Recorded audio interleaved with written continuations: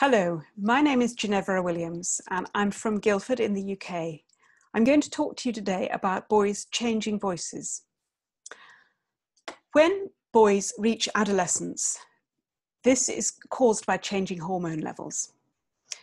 One thing we need to bear in mind is that growth is not linear. Growth happens in stages or spurts. So we will get a rapid period of growth and then we have a plateau. And then we have another rapid period of growth.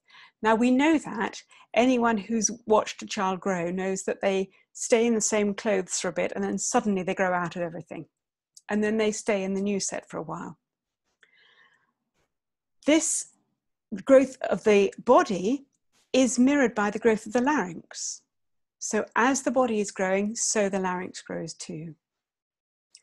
Let's have a look at what that looks like. This is a cross-section across the thyroid cartilage. And we can see that in girls, it grows, that the larynx does grow. In boys, it's a significant increase. 66% is a large increase in size. And there's the mean vocal fold lengths there underneath that. When will it begin? This is a crucial question. And the boy is born with a biological clock, which will determine when that happens. It's partly genetic. Is there any way that you can delay this? If you've got a boy who's a brilliant treble singer, can you prolong that career for longer? This might sound like a daft question, but I have been asked this question many times by choral directors. And I say, yes, there are ways that you can delay it, but they're fairly drastic. Castration, starvation, chronic illness, or severe emotional deprivation. Now, of those, the one that you may come across is chronic illness. And a boy, for example, I had a student with cystic fibrosis whose voice changed when he was between 16 and 17, so a little bit later than one would normally expect. Obesity can also influence voice change because of the estrogen held in fat cells. So it can slightly accelerate voice change in girls, and it can slightly delay voice change in boys. Apart from that, the other question is this happening any younger now? Are boys' voices changing younger than they did, say, 100 years ago? This is a difficult question to answer because our ways of measuring this are much more sophisticated now. We can measure voice change with levels of testosterone in the blood, for example, which obviously wasn't done at the time when J.S. Bach was writing about his choristers in the Thomanerchor in Leipzig. We do know that boys in the past may have been kept singing on the soprano line beyond their voice change, beyond the point at which their speaking voice was lowering. Whether or not that's good practice, we're going to look at later in this talk. But the records at the time were of when the boy stopped singing soprano. We don't know what his speaking voice sounded like. There are other possible influences that we haven't looked at yet, that have not been researched. They're just theories. It is possible that boys' voices are changing slightly younger, but maybe not as much younger as we have been led to believe.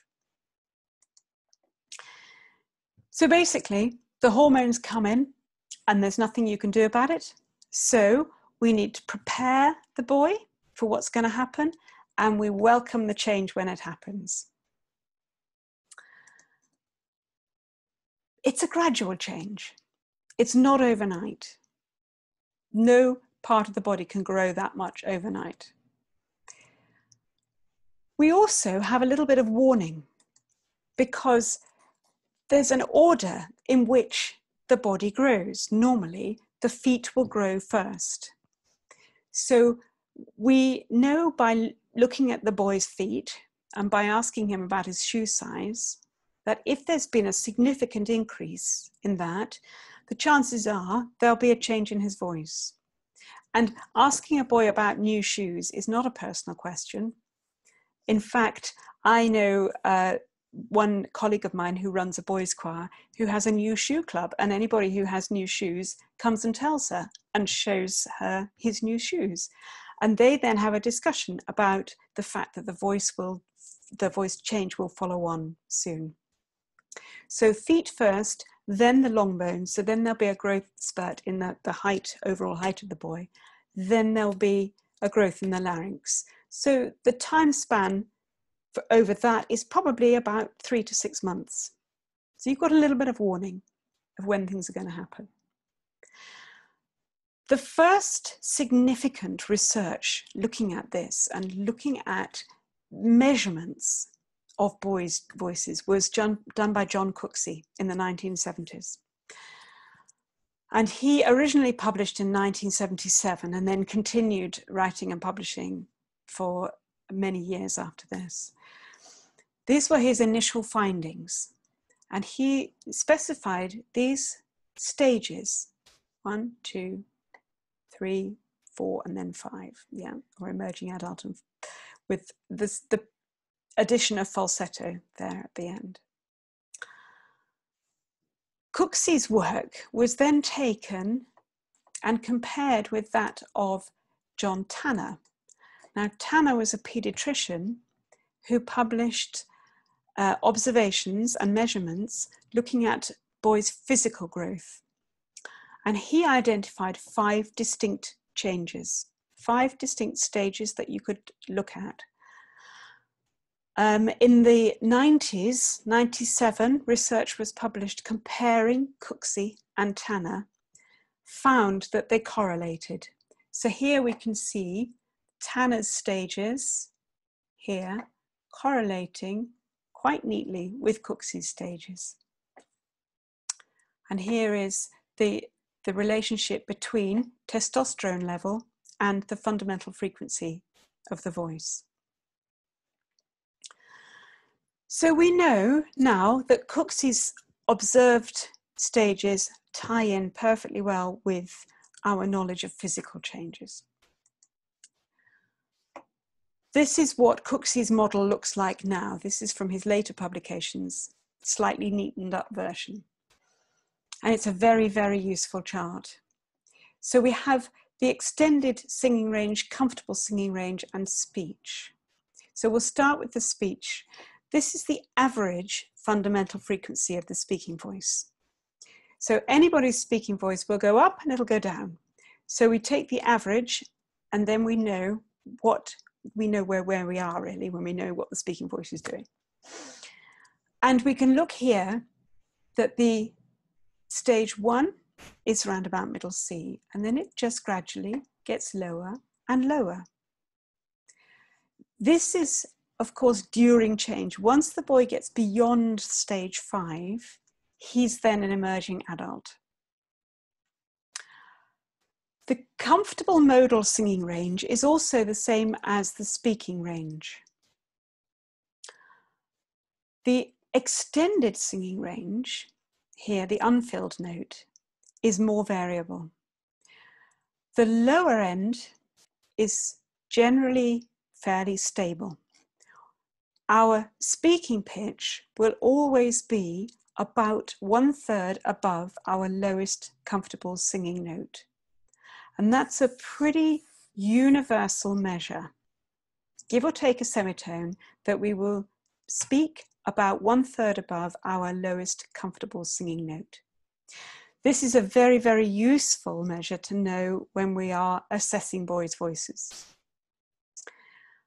The upper end here is the one that's very variable. Some boys, when they get, for example, get to stage 3, will only have 1 octave. 1 octave only in which they can produce a sound. Other boys will have an extended upper range. So there is variety there. If we listen to the singing voice, and only the singing voice, it's much more difficult to tell. So let's listen to some recordings now.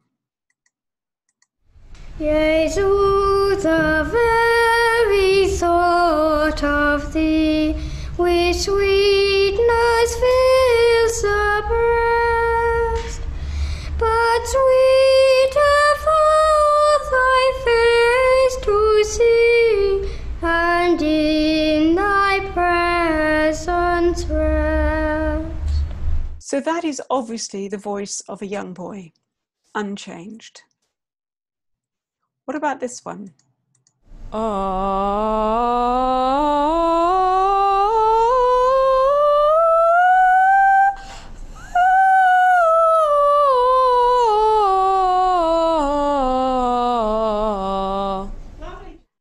That's 2-octave scale of G to G. A little bit of instability at the top. At the bottom, he doesn't sound like he's going to go much lower than that. So he could be unchanged or stage 1. He could possibly be going into stage 2. We don't know for definite. What about this one? The first that from the side of rise doth ask a drink divine. But might I of Jove's nectar sup, I would not change for thine. What is that? Is that a voice that is starting to change? Is that a voice that has changed a fair bit, but is singing in a falsetto sound? If you're very experienced at listening to boys' voices, you may know.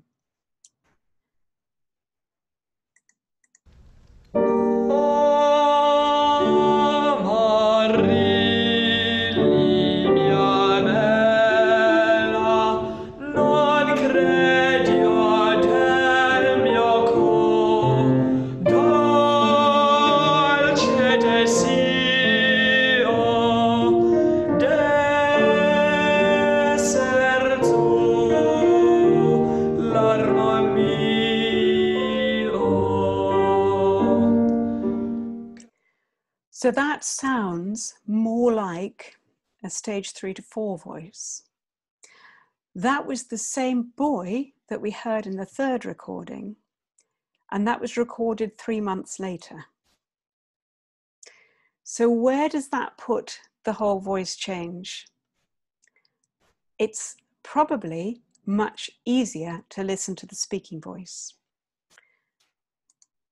So this is a recording of one boy, and it's taken over a period of 4 years, and it's compressed, so it's spliced together. And we can hear the gradual lowering of the voice. We can also hear the voice is getting richer as the vocal folds thicken, and we can hear the vocal tract lengthening. So we're hearing different aspects of change in this voice. There was once a young rat named Arthur who would never take the trouble to make up his mind. Whenever his friends asked him if he would like to go out with them, he would only answer, "I don't know." He wouldn't say yes, and he wouldn't say no either. He could never learn to make a choice. His Aunt Helen said to him, "No one will ever care for you if you carry on like this. You have no more mind than a blade of grass." Arthur looked wise, but said nothing. One rainy day the rats heard a great noise in the loft where they lived. The pine rafters were all rotten, and at last one of the joists had given way and fallen to the ground. The walls shook, and the rat's hair stood on end with fear and horror. "This won't do," said the old rat, who was chief. "I'll send out scouts to search for a new home." The speaking voice is a much more reliable measure. People don't mess with their speaking voices as much as they mess with their singing voices. We tend to hear what's actually going on. Now you can listen to the pitch of a speaking voice, and you can ask the boy to do some monotonous task like counting backwards from 20 to 1, or reciting the days of the week or the months of the year. And as long as it's boring, he will settle on a monotone and you can then just hum along. And you can get a pretty good idea that way. Or you can now use an app and you can speak into the app and that will tell you what your average fundamental frequency is. So let's compare now speaking and singing. So here is the unchanged singing voice.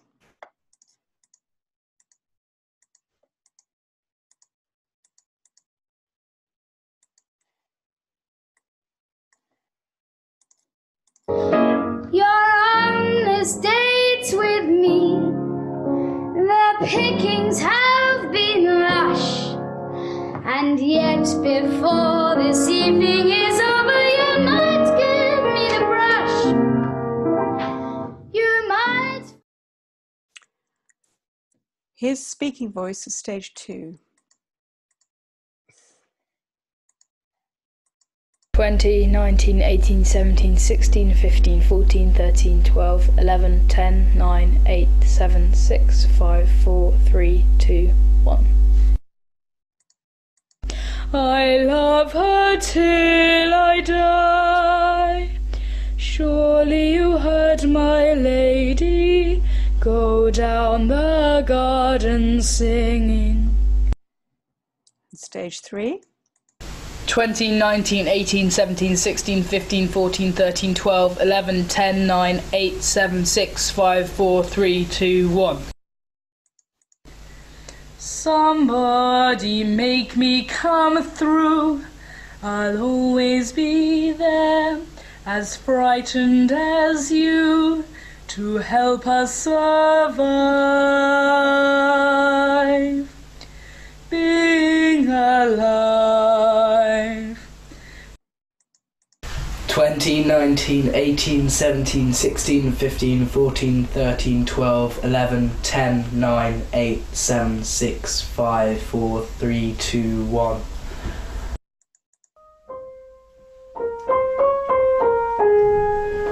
When true simplicity is gained, to bow and to bend we shan't be ashamed. To turn will be our delight, till by turning we come round right. There was once a young rat named Arthur, who would never take the trouble to make up his mind.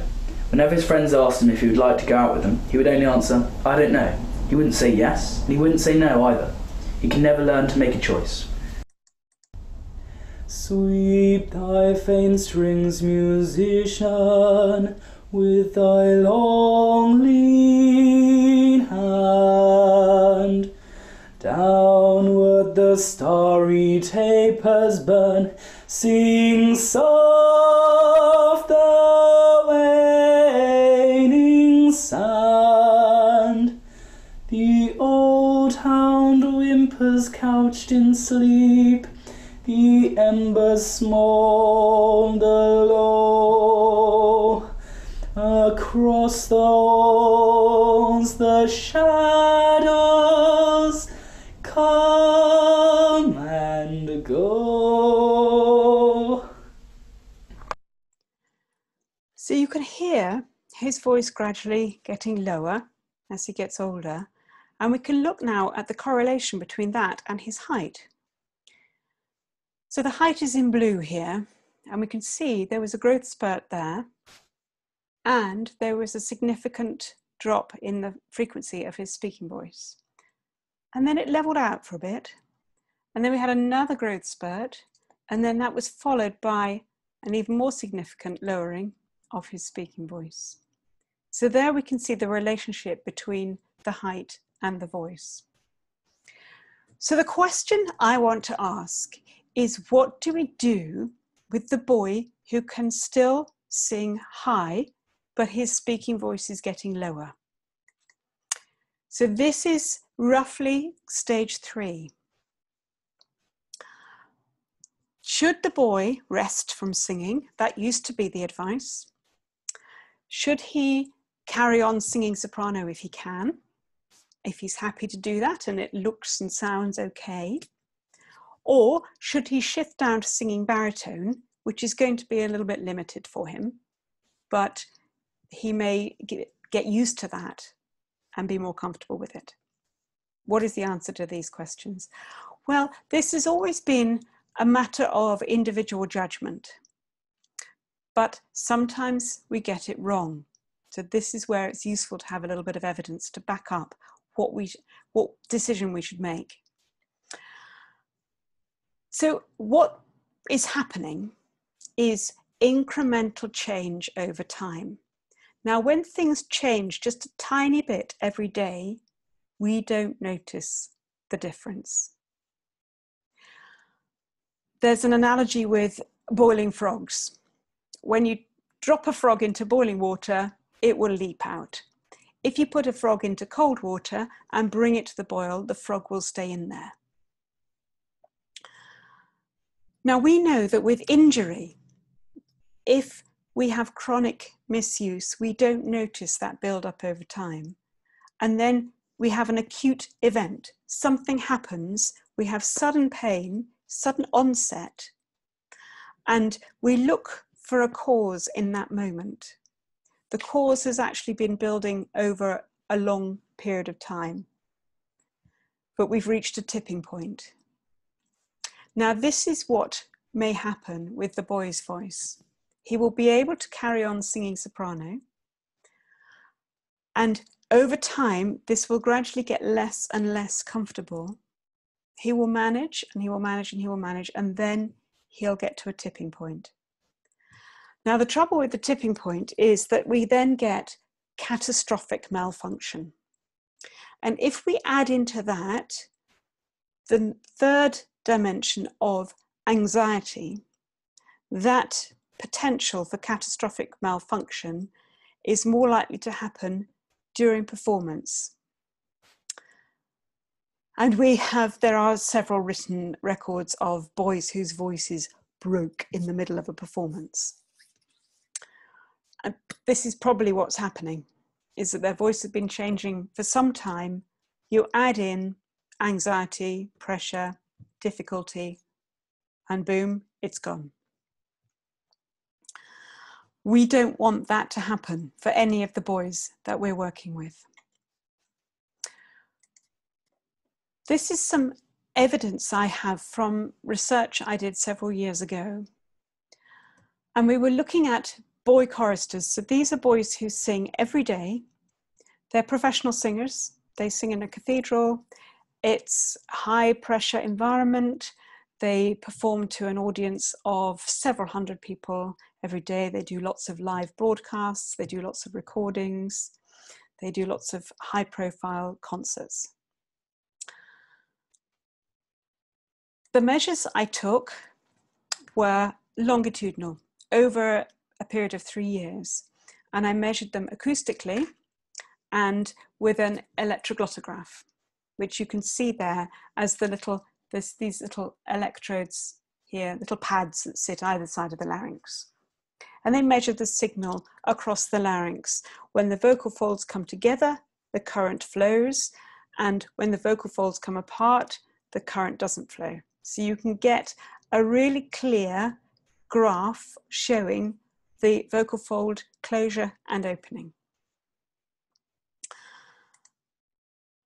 And I was looking specifically at what was happening in stage 3.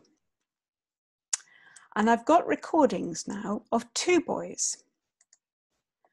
Boy 1, they're both in stage 3, okay? Boy 1 was singing soprano in the choir. So he had carried on singing soprano during his voice change. Boy 2 had stopped singing soprano and was singing songs in tenor keys, baritone keys. So here we have recordings of these 2 boys, and I want you just to listen to comfort levels. All right, that's all we're listening to. So here we go, boy 1 speaking. 20, 19, 18, 17, 16, 15, 14, 13, 12, 11, 10, 9, 8, 7, 6, 5, 4, 3, 2, 1. Now this is the boy who's used to singing soprano. But sweeter for thy face to see, and in thy presence rest. And here he is attempting to sing lower. But sweeter for thy face to see, and in thy presence rest.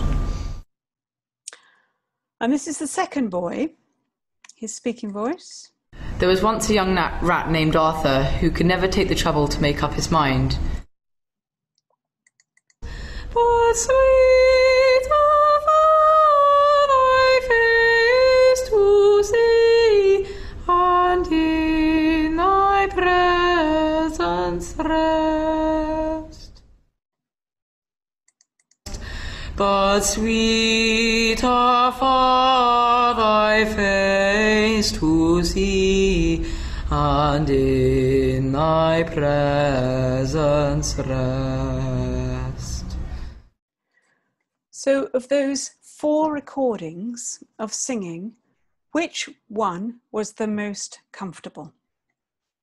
And I hope you will agree that it was the second boy singing low. Now that's a perceptual judgment, all right? That's what we go on all day, every day, is perceptual judgments. Is there any evidence to back that up?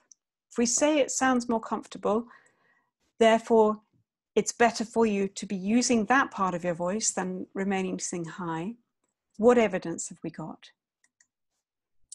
So this is recordings that I have of the first boy when he was 10, and then again when he was 13. So we can then compare what his voice sounded like when he was 10 with what it sounds like now in stage 3. This is the luxury that nobody ever has, because once those 3 years have elapsed, we can't remember what he actually sounded like when he was 10. So here we go. Here's his speaking voice when he was 10. There was once a young rat named Arthur who would never take the trouble to make up his mind. And here's his speaking voice at 13. There was once a young rat named Arthur who could never take the trouble to make up his mind. Big difference. Now here he is singing a tiny fragment, the same song. But sweeter. And then 3 years later. But sweeter. So you can hear a difference there. When you compare them like that, side by side, you can hear a difference. When we look at the data, we see this. So this is the electroglottographic signal. So here we have the vocal fold closure and the vocal fold opening.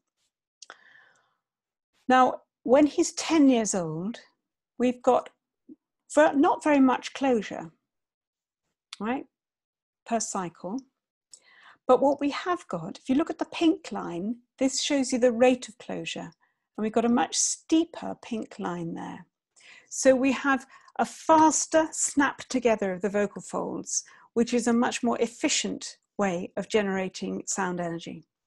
So we've got a system that is working efficiently.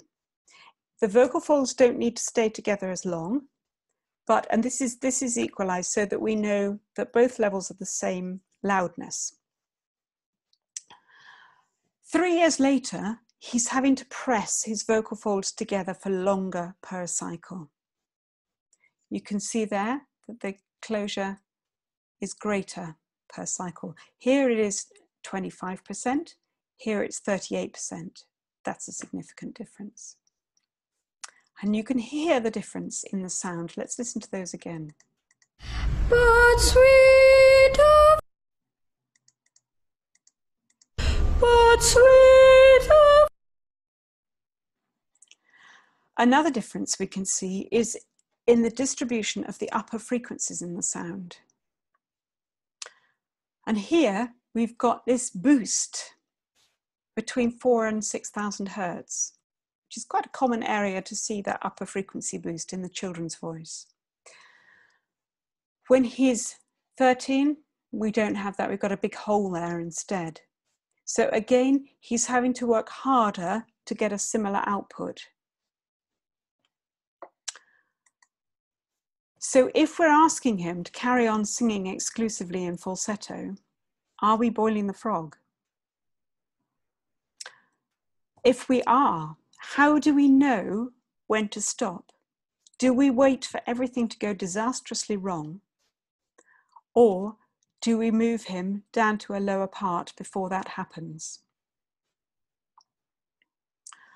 Well, the advice would be that you follow the Cooksey stages. You assess his speaking voice.